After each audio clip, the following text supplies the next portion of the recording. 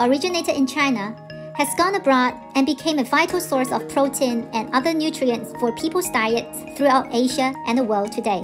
How exactly tofu was discovered and first cultivated is unknown, but there is one existing legend that explains how. During the Western Han Dynasty, Liu An, the grandson of Emperor Liu Bang, was eager to learn the magical art of immortality, so he went deep into the mountain to refine immortal pills. He failed to produce them, but instead, he created a pile of white and tender material by mixing soybean juice with gypsum. The product was later named bean curd or tofu. Tofu is an indispensable dish on the reunion dinner table during the Chinese Lunar New Year. Its name sounds like the word fu for fortune and happiness in Chinese. So people believe that the food can bring good luck to the family. Just as the saying goes, tofu, tofu, mouthful of food.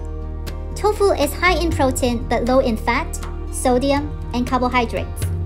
It is dairy-free, gluten-free, cholesterol-free, and vegan. So it is popular with people who have special dietary needs and often used as a meat substitute. Also, tofu is extremely versatile. It doesn't have a lot of flavor on its own, so it takes on the flavor of whatever you cook with it. Due to its versatility and nutrition benefits, tofu as a staple of ancient cuisine since ancient times has recently become a popular material used in dishes around the world. According to a market analyst report by Grandview Research, the global tofu market size was estimated at $2.54 billion in 2020 and is expected to expand at a compound annual growth rate of 5.2% from 2019 to 2025. Are you a fan of tofu? What is your favorite tofu dish?